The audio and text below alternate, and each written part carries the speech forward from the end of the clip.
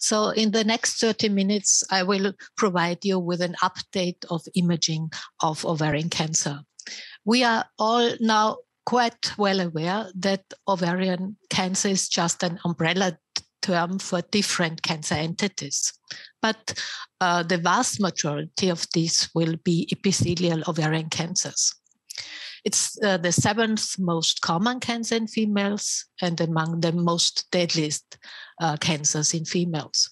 One of the reasons is that many of these are not diagnosed because of their silent clinical course.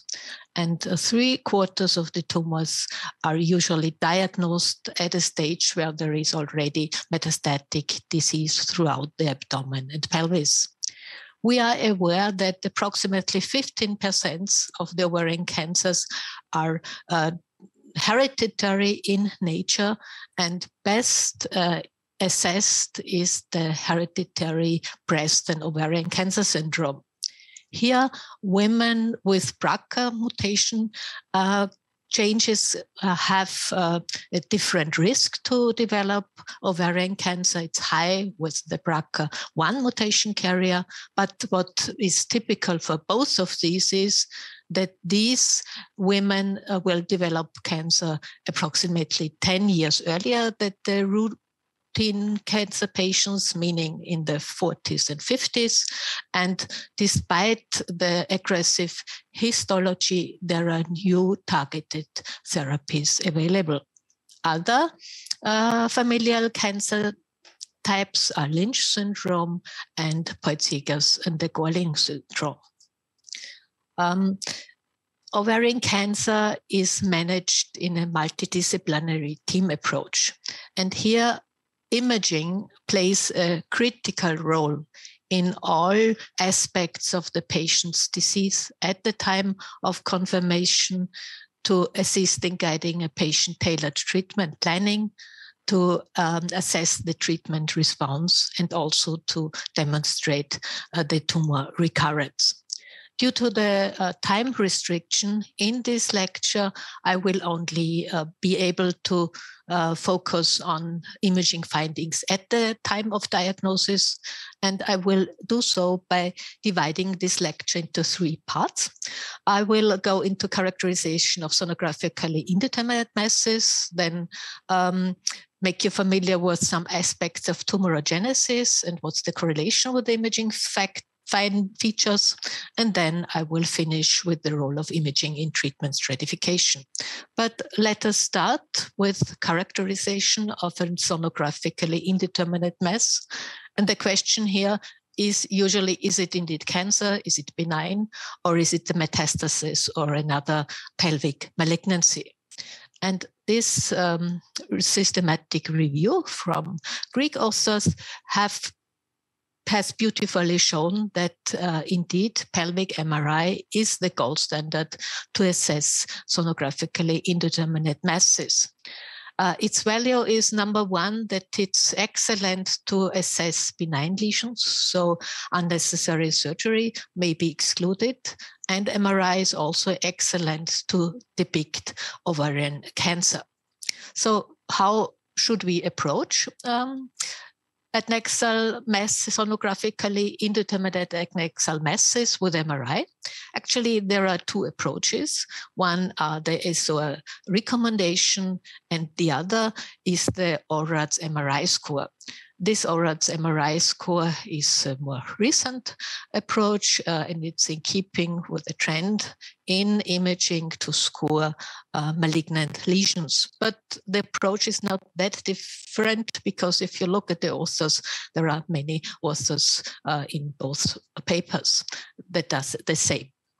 So I want to show you how this is done in this patient who is in the classical age of ovarian cancer. She has this large mass. This is cystic. It has a higher proteinaceous contents than fluid. But what is seen that it's not only cystic, it's also solid, and these nodules are enhancing. So how would we approach this by the Assoc guidelines? Here we would look at the dominant feature, and this is in this case cystic and solid, and then with the use of gadolinium with DCE and diffusion, we will further narrow the differential diagnosis. The approach in ORATS is a little bit different. What we do here is we look at the cyst contents, and this is important if there is solid tissue present. And if the solid tissue is present, we then assess the contrast enhancement pattern. And thus, analyzing the contrast enhancement pattern, we can differentiate between lesions that are low, those that are intermediate, and those that are of high risk.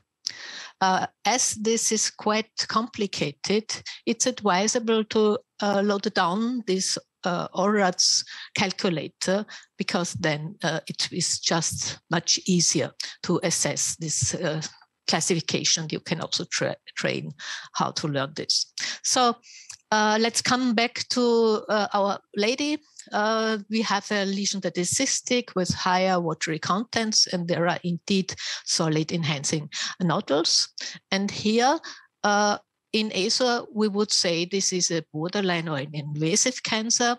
ORATS, here the type of enhancement pattern in the time intensity curve will differentiate, is this a borderline if it's a type 2, or is it more likely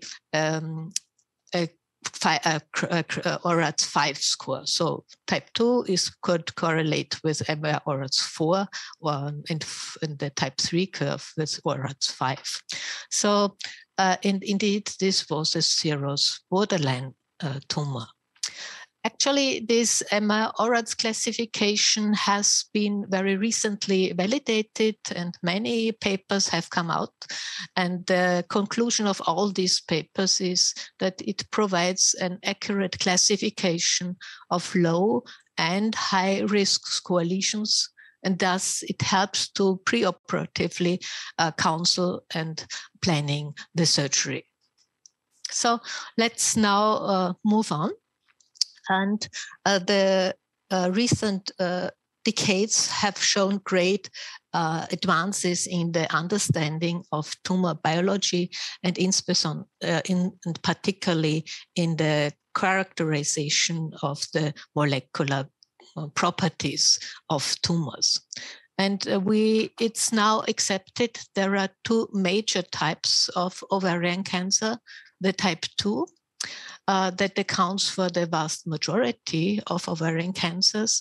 And also it's called ovarian cancer. The origin is not the ovary, but the origin are stick lesions in the fallopian tube. Typical for these tumors is the high-grade serous cancer in histology or other aggressive tumor types. In contrast, the type 1 cancers account for only 20% of the tumors.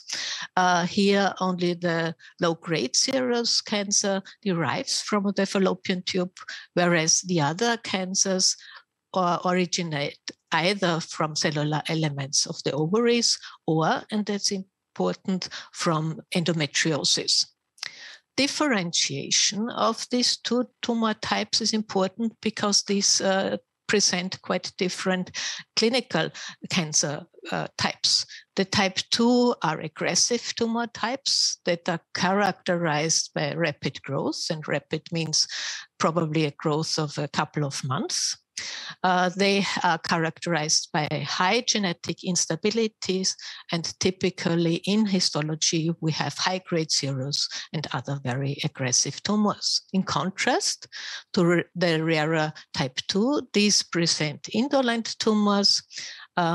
They tend to have a slow growth.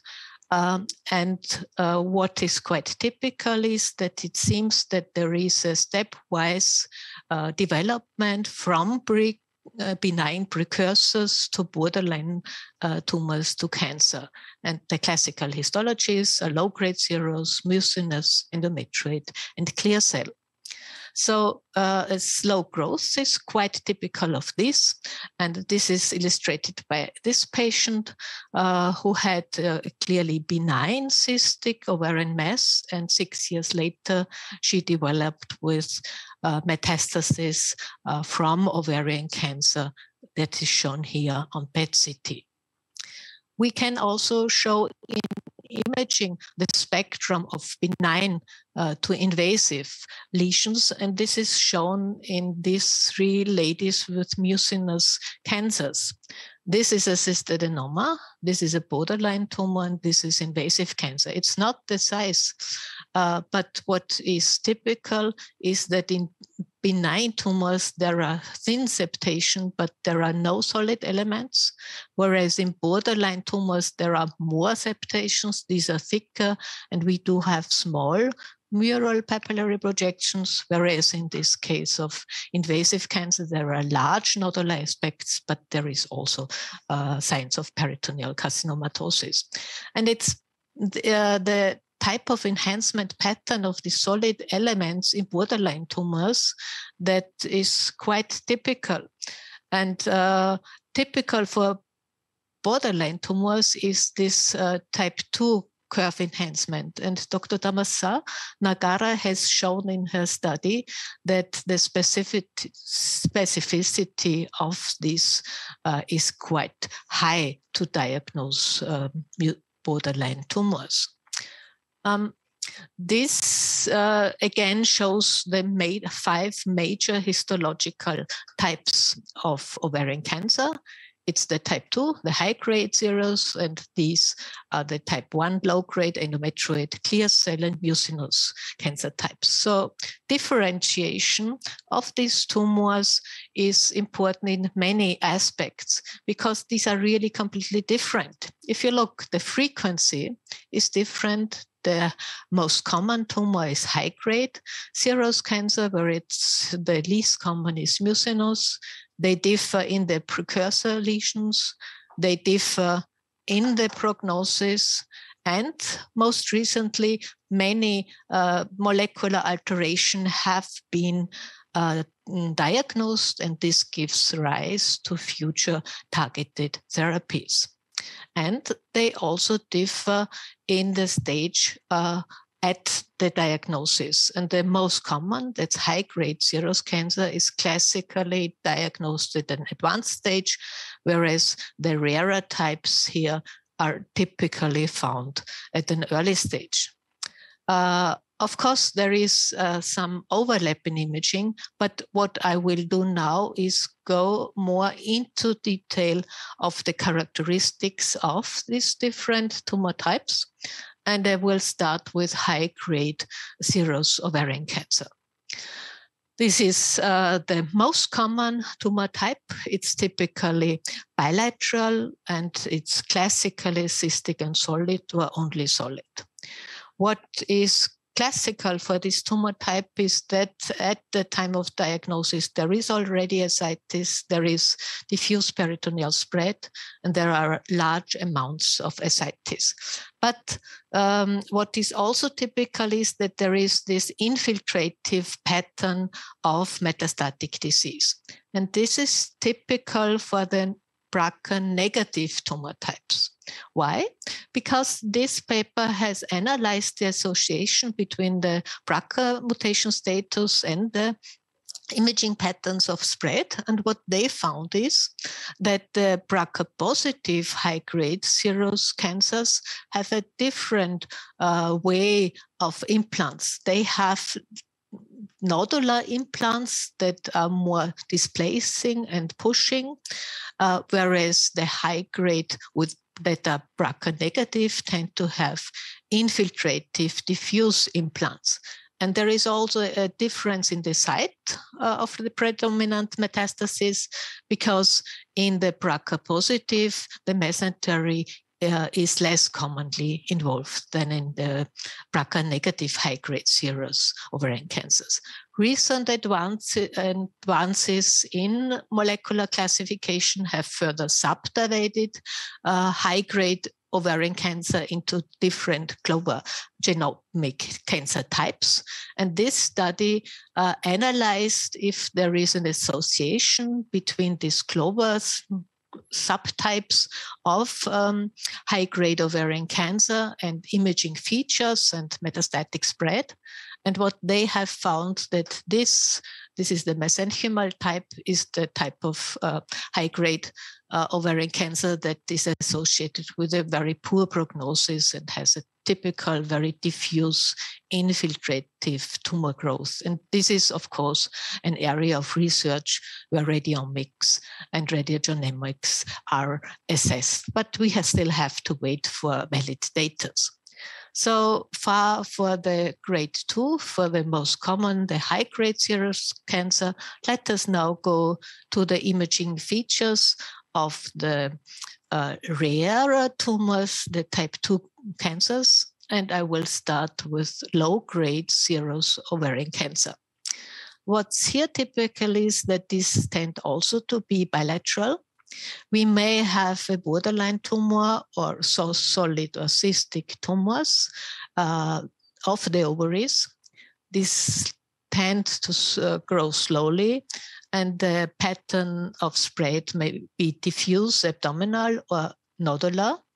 And a feature that may hint that this is indeed low-grade serous ovarian cancer are calcifications. Calcifications of the tumor, but also calcification of the deposits as seen here. This is an unusual case I want to share with you of a patient with very advanced serous low-grade cancer, but what was seen in this patient was extensive calcifications of the ovarian masses, of all these peritoneal implants, and even this small node supraclavicularly on the left side had a tiny calcification, and all of these lesions were highly avid on PET-CT.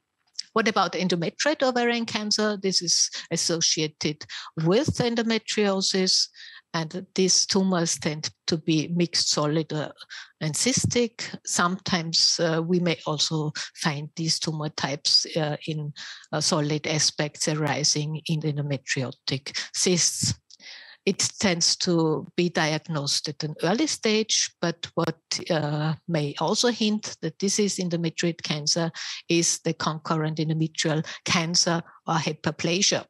This is an example of a patient with a large ovarian mass. It's cystic, it's solid, and there is also endometrial cancer. In this case, it was a synchronous endometrial ovarian cancer and endometrial cancer, but it is often challenging to decide if this could be metastasis from endometrial cancer. Let's now go to the other type that is associated with endometriosis, and that is clear cell cancer. These tumors tend to be cystic with nodules that are protruding into the lumen, and these have a high risk of thromboembolism. The feature that is usually where we can usually make the diagnosis at imaging is mucinous ovarian cancer. Why? Because these tend to be unilateral, and typically these are large multiseptate tumors with thick septations. They have this multilocular pattern and this stained glass appearance. And they tend to be very large. And in these tumor types, we often have borderline tumors, and within these borderline tumors, areas of invasive cancers that are developing. This slide just shows that in advanced stages, these different tumor types also differ in their prognosis. So let us now finish with treatment stratification in ovarian cancer, and also surgical staging and upfront cytoreduction is the treatment of choice in ovarian cancer. Imaging plays a critical part in treatment decision. It helps to guide surgery for mapping and distribution and load of disease. It helps to identify difficult to resect disease. We can offer image-guided biopsy, and we can also assist if there is a question of fertility sparing. But of course, this is all based on a multidisciplinary decision. We all know that prognosis of a patient with ovarian cancer is less influenced by the tumor extent, but more with the tumor after resection. And the volume of the residual disease is inversely correlates with the prognosis. This means only optimal cytoreduction with no residual disease will result in the best prognosis for the patient. So we, with imaging, can assist the surgeon and provide a roadmap for assessing all the metastases. So what are typical implants? Typical implants are implants in the upper abdomen with implants at the diaphragm. Quite often we see them at the posterior aspect of the diaphragm. These are implants, surface implants of the liver, in contrast to invasive implants of the liver. We should also alert the surgeons to metastasis of the surface of the spleen or implants in the gastrosplenic ligament, as seen here. If there is a close relationship between the solid aspect of the pelvic tumor and the sigmoid colon, then this is usually a sign of invasion of the serosa. Of course, we have to alert the surgeons to the presence of enlarged lymph nodes, or not enlarged, but present lymph nodes, and other findings like this shrunken kidney, and of course, other signs of peritoneal carcinomatosis. This is a lady presenting with bilateral cystic solid malignant adnexal masses. But the question is this already stage 3 with the presence of large ascites? And if we look closely, we see that there is some fine thickening of the diaphragm here, and there is some reticular pattern. And in laparoscopy, there was diffuse peritoneal spread corresponding to stage 3B. So if there is large size of ascites in the upper abdomen, this is associated with stage 3. But what about here, this pleural effusion? Here it's important to really have a cytological proof to call this stage 4. And from imaging, we must find nodular lesions to call this stage 4.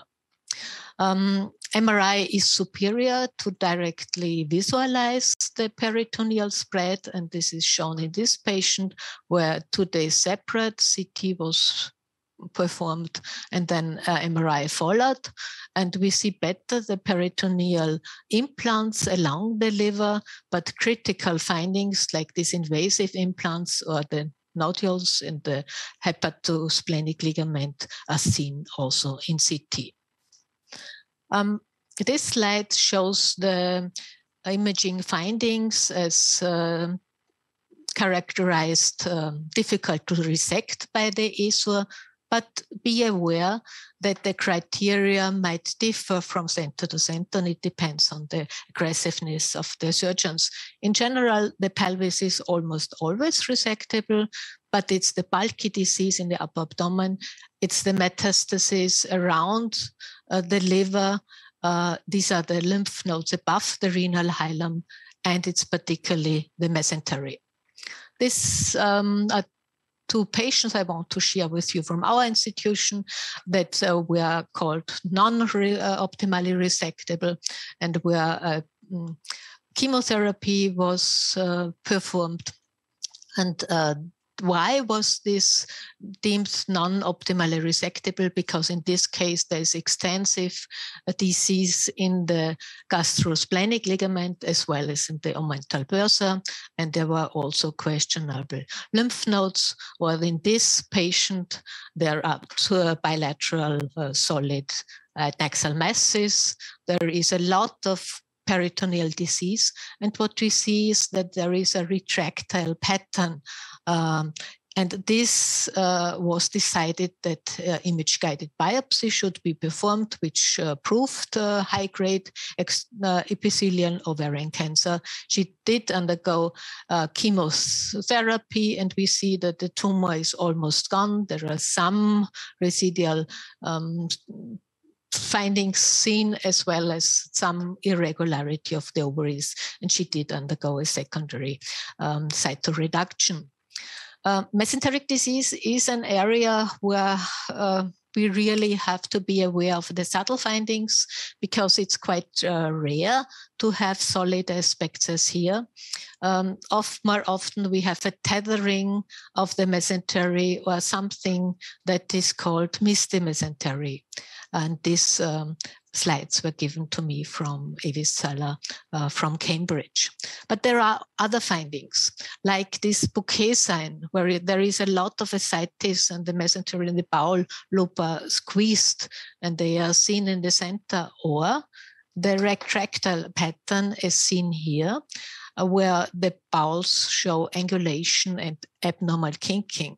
And if it is a matter to define further treatment, we can offer MRI, and particularly with the use of diffusion-weighted imaging, we will be better to directly visualize the metastatic disease of the mesentery. What about the lymph nodes? We have 1 centimeter as threshold, but it's not the case of cardiophrenic lymph nodes. These are clearly enlarged, but here we should already call these lymph nodes pathologic when they have a size of 5 millimeter, but we can improve our specificity if we increase the size to 7 millimeter.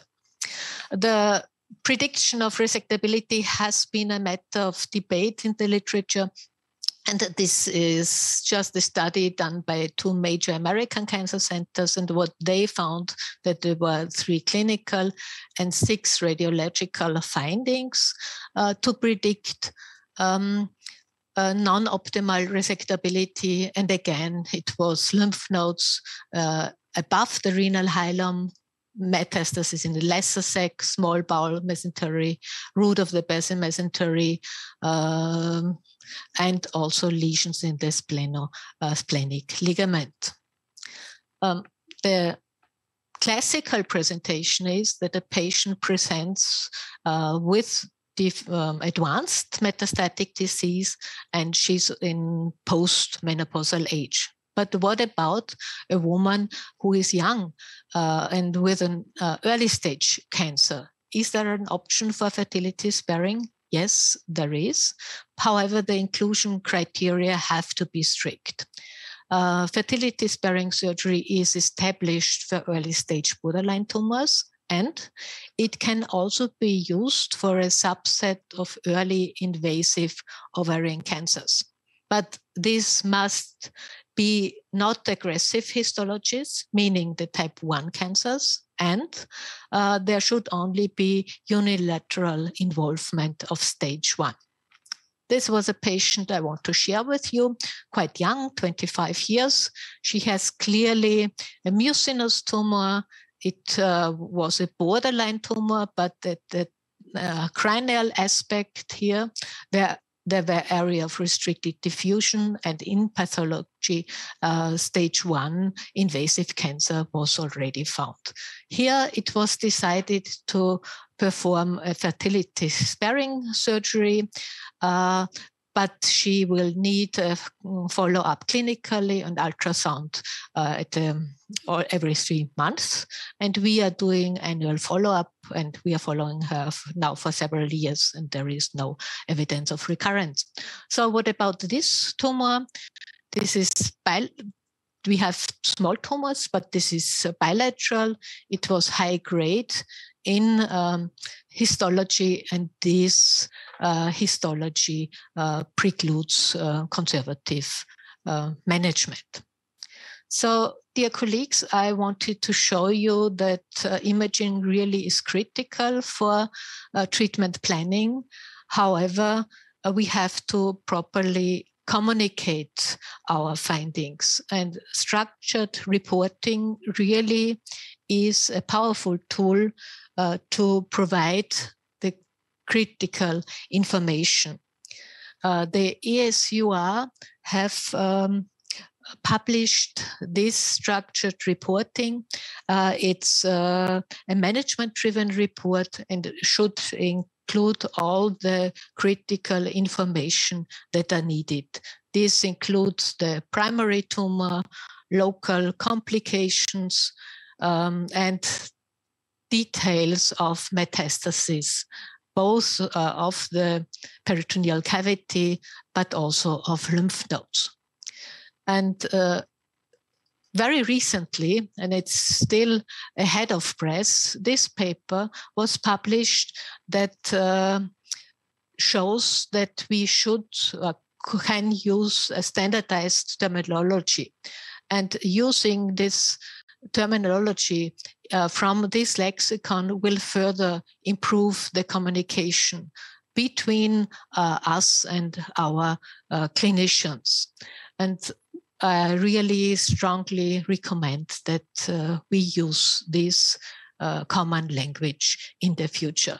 And with this, I would like to close my lecture and send my best wishes from Salzburg here. It's expected that tomorrow we will have a lot of snow, and probably this will look like this image I show you. So thank you very much again for the invitation. Thank you, Dr. Forstner, for an excellent talk. And the image of Salzburg is very pretty with the snow. Are there any questions from the audience? Yeah, there is one. Please. Hello, Dr. Forstner. Thank you for the excellent talk.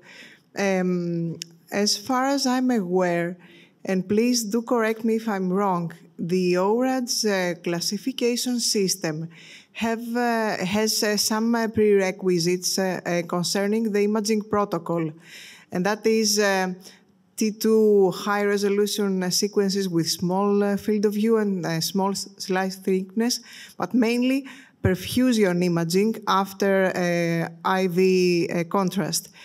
And although we try to incorporate this classification reporting system in our daily routine, although the majority of the gynecologists are not fully familiar with this system yet, the question is, should we report according to ORADs, even if we have cases which are not performed with the optimal imaging protocol, and mainly if we have a delayed enhancement, including the pelvis, and not a dynamic perfusion, so that we cannot extract an enhancement curve?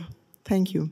Yeah, I think in the future, this ORAD's classification will be a means of communication, because if you think of pirates in the breast, pirates and all these, so it's just a tendency in medicine.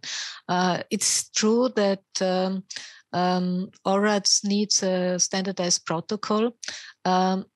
And if you look more in detail, we need a dynamic contrast enhancement pattern. So we cannot really diagnose with ORADs if we have just contrast enhancement in a delayed series. But if we have an arterial and a venous phase, then we can also use ORADs, and you do not have to have really this time intensity curve. What you can do, and this is also seen, you can compare visually with the enhancement of the myometrium. If it's clearly higher, then it's 5. If it's very delayed, then it would be 3, and it's in between, it's 4. Any other questions?